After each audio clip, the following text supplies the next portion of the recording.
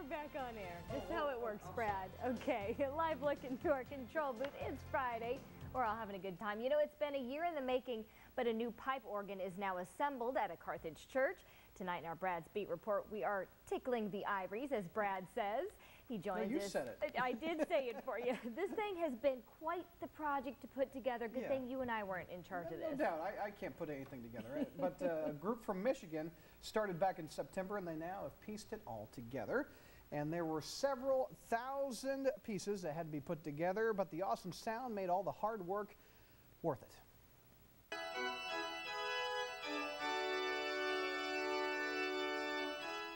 It weighs 10,000 pounds and it has a heavenly sound. The Faith Lutheran Church in Carthage has a new pipe organ. Pastor Timothy Buelow says it's been quite the adventure getting it together because there are more than 1,800 pipes. But those pipes will last, we believe and hope, until Jesus returns. Their old organ was electronic and it was on its way out. That type of organ doesn't last too long. It's kind of like a stereo. It's a piece of electronic equipment. And what do you do when a stereo is 25 years old?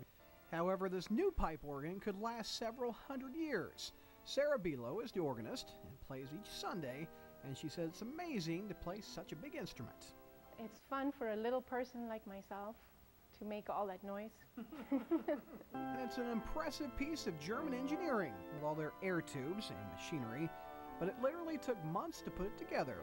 The church bought the organ for $50,000 from a church in Detroit, Michigan, and they drove it to Carthage and they put it together, and they've been working on it since September of last year.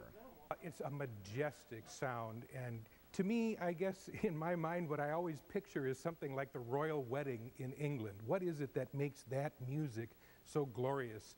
I might be imagining things, but I think people are walking out with a bigger smile on their faces and a little spring in their step, and I hear better singing. And Pastor Buelow says that there's a bigger pipe organ around. He hasn't seen it. I think there's a much bigger one in heaven, yes. And if you'd like to hear the pipe organ in person, the church is located at 2134 Grand Avenue in Carthage. And their Sunday service starts at 10:30. And get this, the folks that put the thing together did it without instructions. So 1,800 pieces. Imagine that on Christmas morning. No, 1,800 pieces trying to put that together. It feels that way, right? No doubt, with all the toys and kids' gifts. No doubt. You couldn't even fit the whole organ in one shot. I tried. I had to keep panning the camera to get the whole organ in the shot. Unbelievable. Okay, we've got to talk about something really quickly. You can't put that together. You're going to be putting together some graphics for the weather on Monday. I'm not going to be on